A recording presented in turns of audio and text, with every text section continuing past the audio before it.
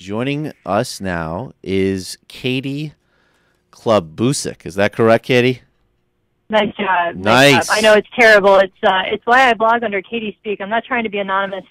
There's just no way I expect anyone to spell or pronounce that thing. Okay. So Katie is a writer, a reproductive justice activist, and I wanted to just have you on briefly to just tell it basically the laws in Texas that kind of came to national attention, the really intense anti-women's health, anti-choice push that was kind of brought to the national consciousness by Wendy Davis, are still being pushed forward in Texas. They're currently in kind of legal in a legal process right now. And I want you to both speak briefly to that, and then also you're involved in organizing an online telethon event which supports Texas women. Essentially, you're fundraising to help keep what few Planned Parenthood and other women health centers that are operating in Texas open and providing services while this goes through its legal process. Sure. Just a quick correction, just for people who are listening. We're actually the organization is the fundraiser is sponsored by Narrow Pro-Choice America and NIAF, New York Abortion Access Fund. So it's not directly associated with Planned Parenthood, though they're definitely involved in the legal battle that's going on in Texas. So Wendy Davis's filibuster was just the first special session that Rick Perry called. He's so anti-choice, he called additional legislative sessions and managed to cram through HB2, which is one of those sort of omnibus trap laws. You guys talk about it a lot on the show when those bills get pushed. They're just designed to close down clinics. They don't have anything to do with the safety and health of women. They're just pushed by an anti-choice agenda that don't really respect my bodily autonomy, which is why I take it personally even when it's not happening in my state. So at the end of October, an admitting privileges requirement was struck down by the Fifth Circuit Court. And then on Halloween, the really awfully horrible Texas Attorney General Greg Abbott had sued for a stay in that decision, and he got it. So immediately effective was the admitting privileges provision.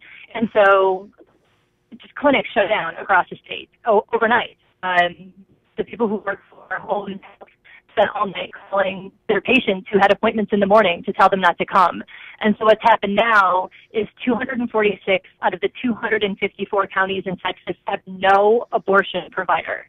There are only 6 counties in the entire state that have someone that can provide this legal medical procedure.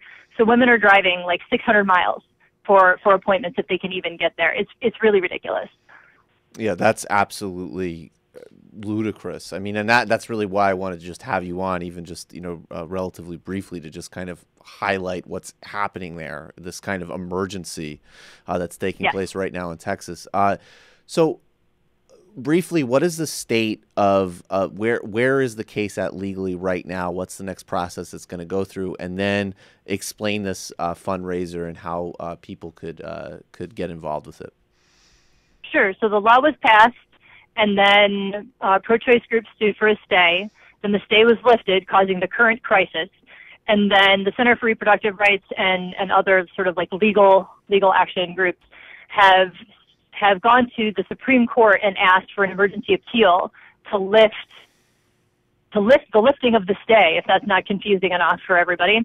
The problem is that goes to Antonin Scalia because he's the one in charge of the Fifth Circuit Court. So it's essentially his decision unilaterally. I mean, he can bring in the other guys in the black robes, but he probably won't.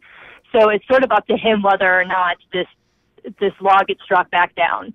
And what happens if he decides to maintain the current state of affairs is that gives the Fifth Circuit sort of seal of approval on the admitting privileges law. And places like Wisconsin and Alabama have already struck it down. So you have one circuit court saying yes and one circuit court saying no, and that's the kind of thing that sends it to the Supreme Court, which is the whole point of the anti-choice movement, is to overturn Roe.